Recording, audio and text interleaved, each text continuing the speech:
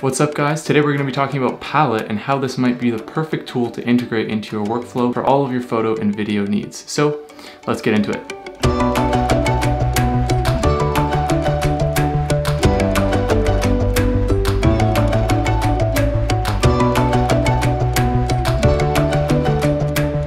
What's happening guys? My name is Brendan from BeWellCreative.com, and on this channel we talk all about photo and editing tutorials while diving into camera gear reviews, tricks, and tips. So if that's something that you might be interested in, consider hitting that subscribe button. So today we're going to be talking about this cool piece of gear called Palette, which is a modular device that you can use for photo editing. It connects into your computer and works flawlessly with all of the Adobe apps. So what this tool does for you is, instead of actually having to go and click a slider, move the exposure slider, move the highlight slider, change the colors manually with the mouse, you can actually map all of that to this little tool right here. And so you can actually just move a slider up or down, you can turn a dial, press a button, and depending on what you have mapped each tool to, it'll do different things in different programs, and it's a really awesome tool to speed up your workflow just a little bit more. So enough yattering about this thing, let's learn about how it actually works.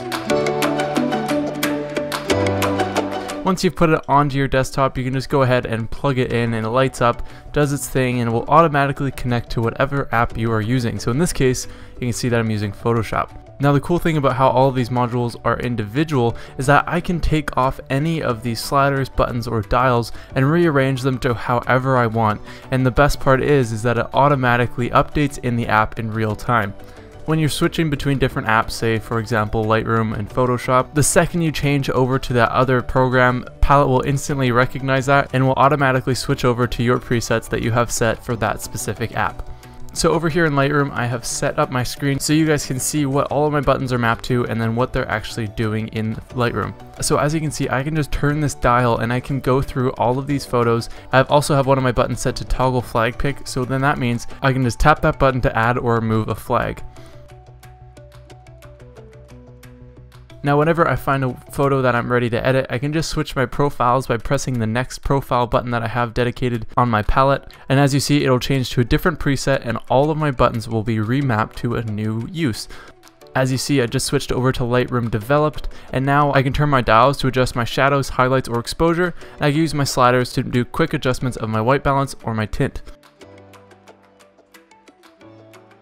So another cool thing that I can do in the Palette app is actually remap any of my buttons or sliders to something that better suits my needs in a specific app. So in Lightroom, I love to look at my before and afters after I finish an edit, just to double check sort of progress and whatever. So I can actually map one of my buttons on the palette to before and after. So if I just go into the Palette app, I type in before and after into the search bar, I select before and after, and as you see, it maps to that button. Now when I tap that button in Lightroom, it automatically brings up the before and afters in Lightroom for me.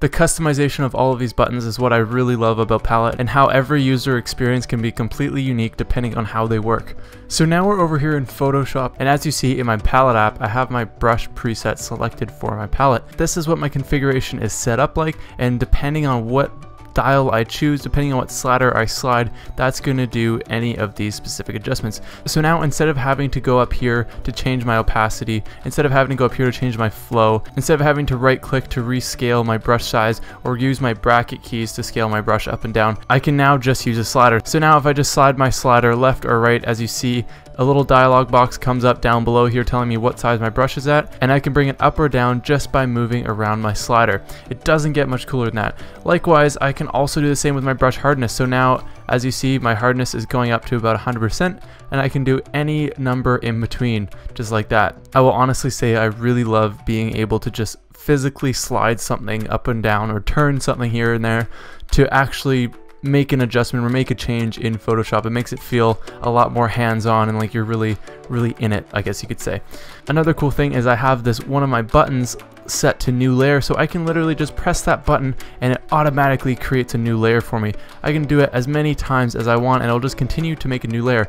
So let's say I want to change this button from new layer and now I want it to be undo. So I'm going to do Command Alt and Z, which is just continuing to undo. So if I just go into my keyboard mode on my button preset here, I can just press clear, type in the letter Z, and now I can just go Command Alt and it will automatically set in that keyboard shortcut for me. So now going back into Photoshop, since we have just made all of these new layers here, let's say I want to undo all of them, I can just go ahead and I can tap that button over and over and over again, and it will continue to step back just by pressing that button. I don't actually have to touch anything on the keyboard, which is super amazing. Now the shortcuts don't stop there. You can map this to literally anything from Photoshop actions to keyboard shortcuts to any of the recommended presets that they have in the Palette app. So those are just a couple of the things that I really love using Palette for in Photoshop.